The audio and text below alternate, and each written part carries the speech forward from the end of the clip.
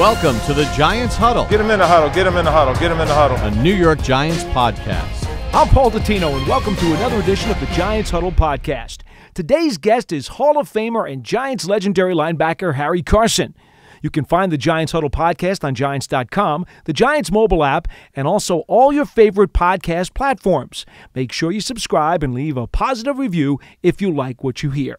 And now we welcome in Harry Carson. Harry, when you look at this Giants rookie class, obviously led by Daniel Jones, the quarterback, who had a sensational game against Tampa in his pro starting debut, what strikes you about him and about the rest of these rookies that is going to allow them to make a quick impact? Well, I think they all kind of come in here under the same circumstances. They have a coach who has, and GM who selected them to fill the void of certain players who have departed, and they have the opportunity to learn the game, but also apply what they've learned early on, as opposed to, just sort of sitting on the bench for a number of years before, they get the call up. In terms of Daniel Jones, and I'll be a little bit more specific regarding him, looking at what he has done so far, I like everything that I see. And I think that he was definitely a very good choice for the Giant organization, especially with him having the mobility to keep plays alive and take a little pressure off of the offensive line. So, I just think that these guys who are showing up and playing, I think they're only going to get better and better. If you're the middle linebacker looking at the Giants offense and you see the personnel that they can deploy, how would you deal with them? Well, it's one thing to look across the line and see Daniel Jones, but you also have to take into account who's in front of them, the offensive line, who's going to be opening the holes for those guys, who's going to be blocking, because I got to get away from those guys first before I can even get to the ball carrier or the quarterback. So, I look at what they've done with the offensive line, and the offensive line, I think, is vastly improved. And, you take guys from different arenas. It takes players, when they're taken from one team and infused into another team, it always takes them a little time to sort of mesh. And I think, they're at this point now where the offensive line really should be meshing very well to provide, protection for the quarterback, but also opening holes for the running back. So, it's not just the marquee players that you see and what they can do and I'm only speaking as a middle linebacker or inside linebacker. It's also those guys who are opening the holes. You have to really take into account. Now, the NFL is celebrating its 100th anniversary. In the first 100 years, I want to go to your 13 years in the NFL. What play or player would you have wanted to nominate for one of the greatest moments in the 100 years of the NFL? And it doesn't have to have been a Giant play. Wow. Paul, you got me stumped, because there are so many plays that I could sort of rattle off. You got the fumble in 1978. Which turned into a positive. It turned into a positive, but also a teachable moment for all teams around the league, because if you're going to, close the game by, what are you going to do? Are you going to hand the ball off to a fullback and have a quarterback-fullback mishap? No one has done that since Zonka and Pisarcik. And Pisarcik. That's one of those moments that you always remember, especially me. I mean, because it was so painful. You look at, there's so much talent that has been infused into the league from, in that first 100 years.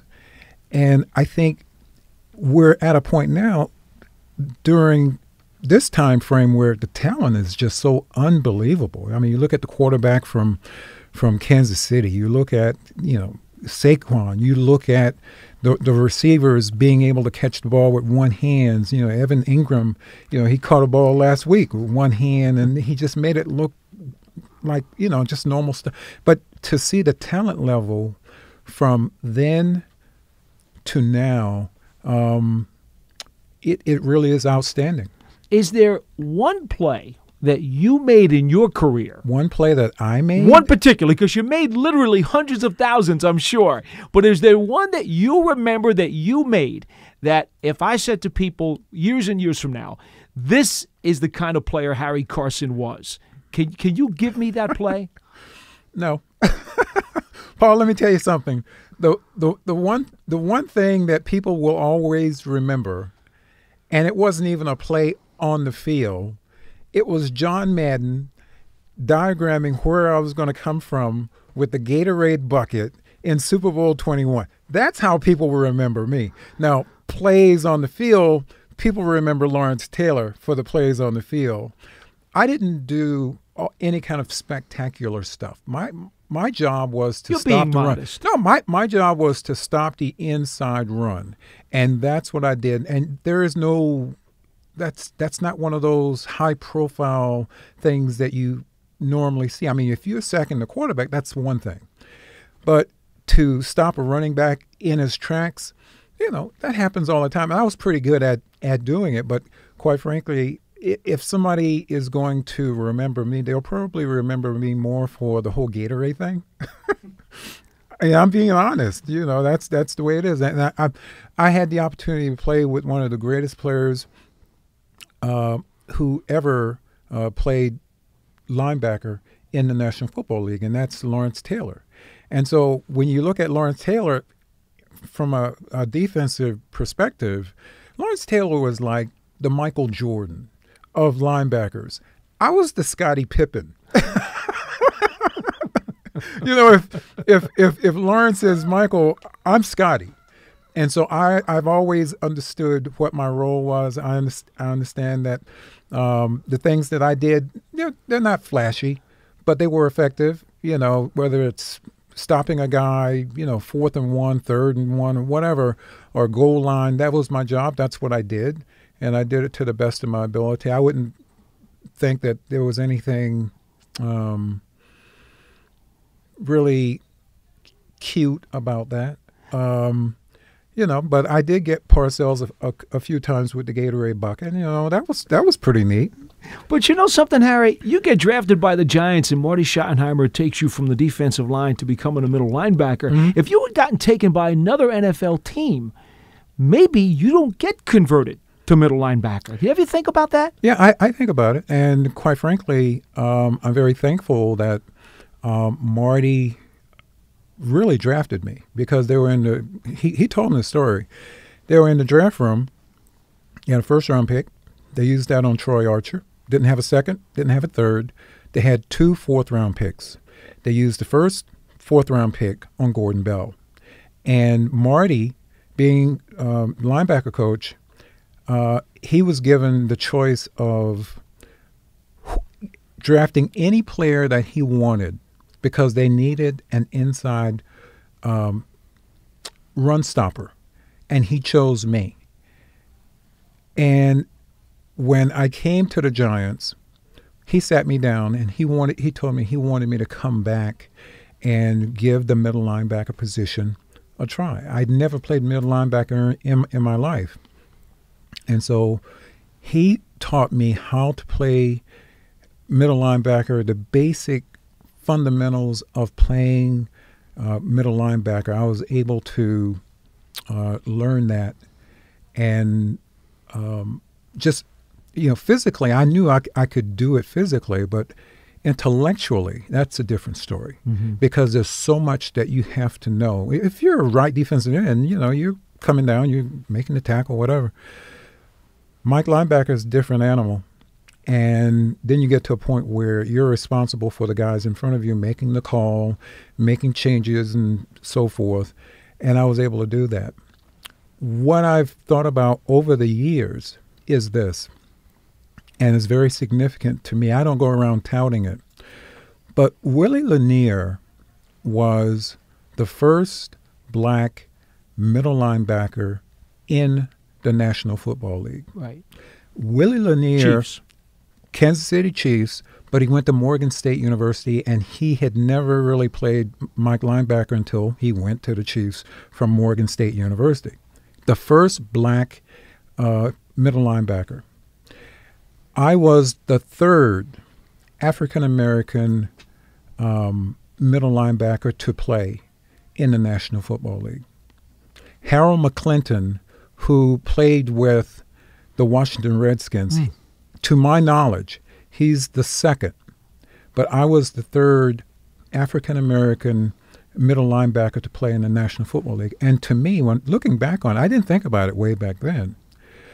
But it means so much to me because the middle linebacker position back during that era and before was a position that was reserved for white guys because it was a thinking man's position.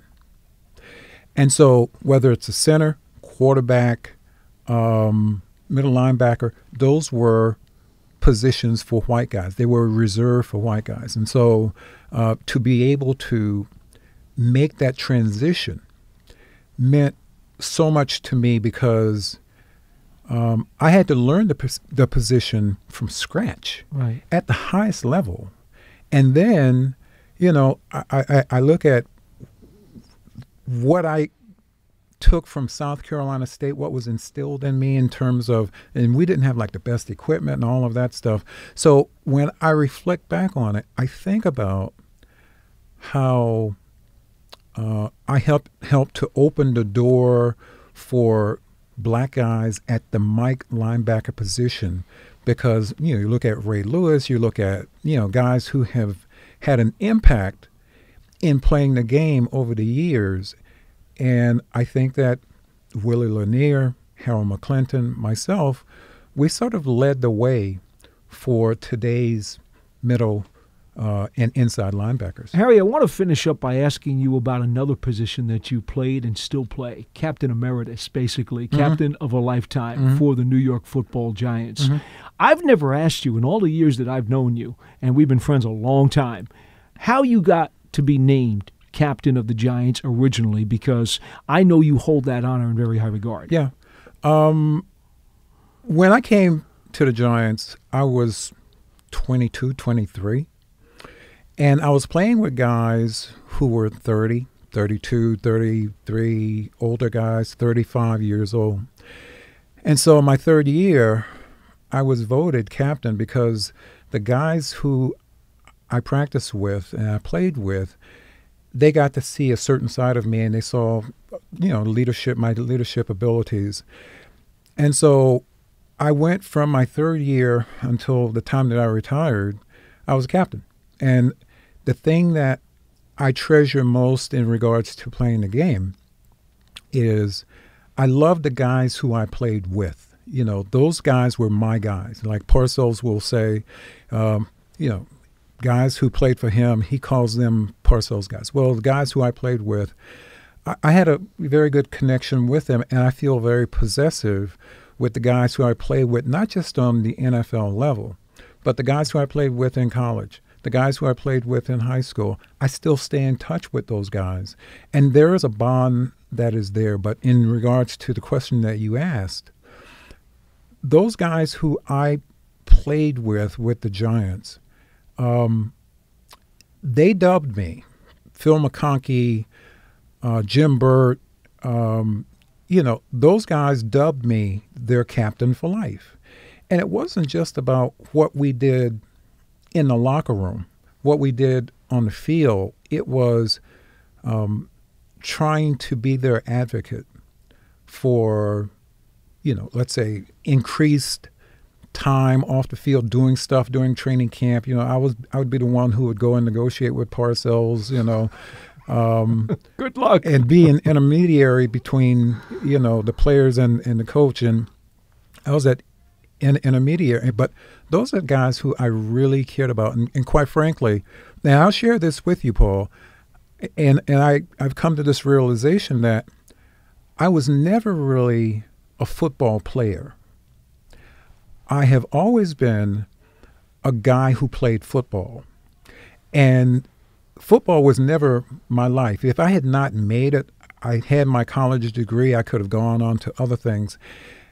And so I played the game primarily for the guys who I dressed and got on the field with. Those were the guys who I cared the most for. And it's interesting how, Belichick feels that way. Belichick feels like, that Super Bowl 21 team, Belichick has a very soft spot for those guys and those coaches who coached that team. Parcells, he feels the same way. It's a unique kind of bond that we all kind of share, and so that is something that I feel very proud of. That I'm their captain, and when I went to the Hall of Fame, it really didn't mean a whole lot to me at that time, except that it gave me the opportunity to speak up on behalf of players or former players who are having problems with pensions and benefits and so forth. And so for me, that's the thing that probably resonates with me and is most important in regards to my experience playing in the NFL, that, I feel very much well respected by all of those who I played with and against. Well, Harry, I speak for all Giants fans when they talk about you in the highest regard and highest respect. I hope you feel that as well from them. Well, thank you, Paul. I appreciate it. We thank Harry Carson for joining us on the Giants Huddle podcast, and we appreciate you being with us on Giants.com and the Giants mobile app. And as a reminder, the show is also available on all popular podcast platforms. Make sure you subscribe or add us to your favorites list. I'm Paul Dottino. We'll see you again next time. Hey Giants fans, Saquon Barkley here. You want to see more videos? Subscribe below.